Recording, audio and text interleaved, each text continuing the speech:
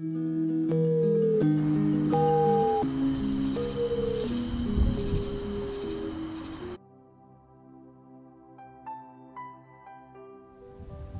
secure and entire here in this space.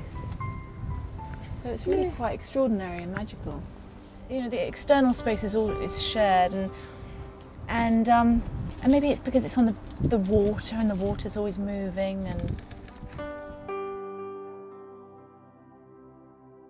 mooring, you constantly cruise, and you've got to move your boat every 2 weeks. It's quite an extraordinary way to live if you are constantly moving, because if you can imagine saying, where do you live in London? And you say, well, I live all over the place.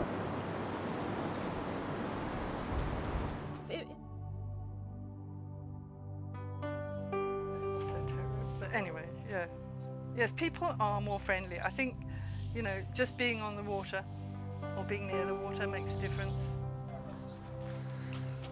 Well, the number one would be the attraction of living on a canal and being close to nature, because you don't get that much in big cities like London.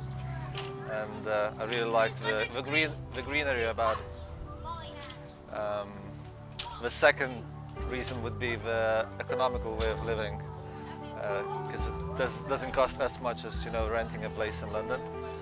The third would be, I guess, being involved in a community, because once you buy a boat, you become part of a community.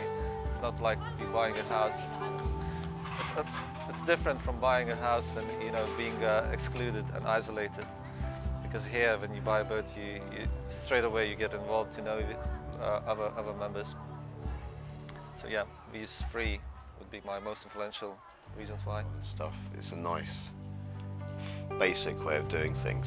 It's just kind of like getting your coal and putting your fire on and filling your water up. It's a nice, basic way of doing things. It's just kind of like getting your coal and putting your fire on and filling your water up. I like doing that rather than just being in a house and having it done for you.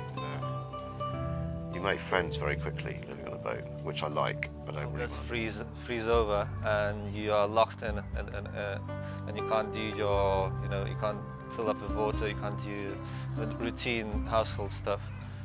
I can't think of a single hardest thing really. I don't know. There isn't really anything hard about living on a boat, really, that I can think of.